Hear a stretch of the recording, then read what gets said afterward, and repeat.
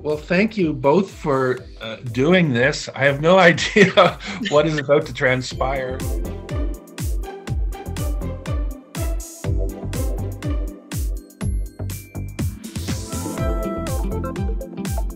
Yes, so there's two characters, and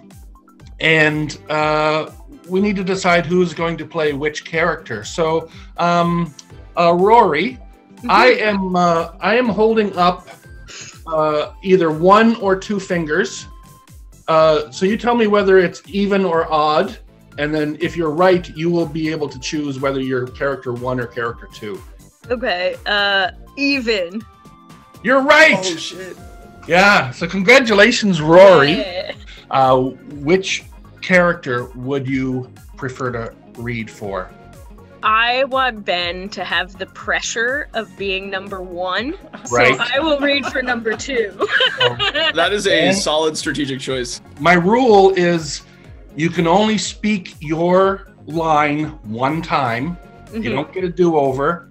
And this is the last time I'm going to say this. I apologize for what is about to happen, I think. Amazing.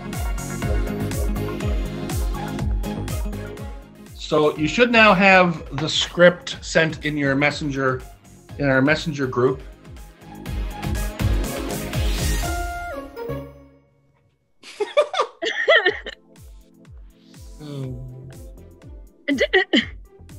Like, I think I know what this says. Yeah. Oh, wait, okay, I'm getting it now. Yeah.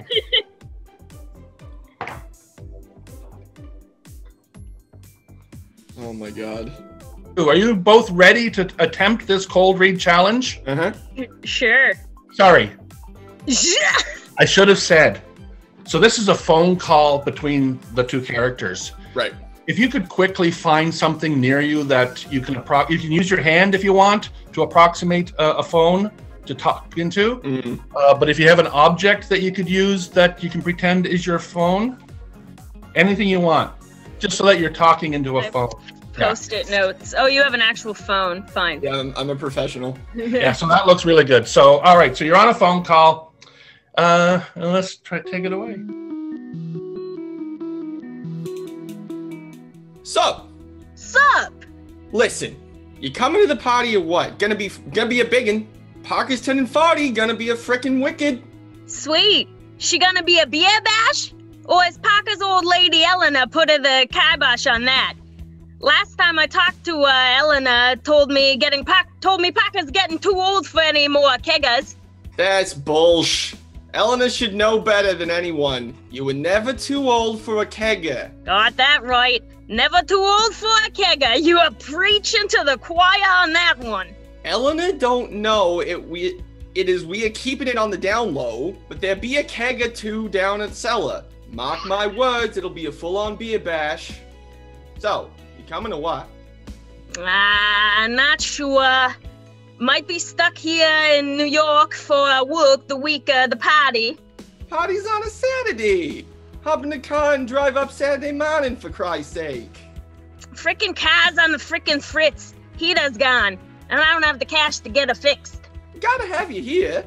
Party won't be the same without you. Listen, I'll send you the dollars you need. Let's see if we can't get your car fixed. How about? Nah, forget about the friggin' heater. I'll just suffer through the cold. It's not that far up to Boston. Can't miss Parker's 40th. Can't miss Parker's 40th. Listen, if you get too cold in the car, make sure you wear a parka.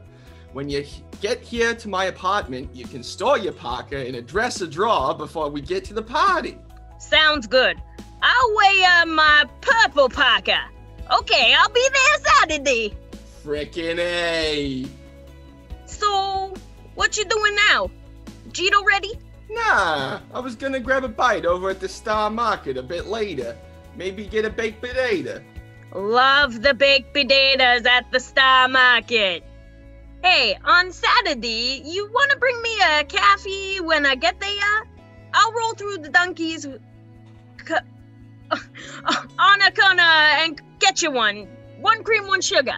Nah, I take it regular. 1 cream, 2 sugars. You got it. 1 cream, 2 sugars. For a shower. Okay, see you on Saturday. See you on the Saturday. Take care.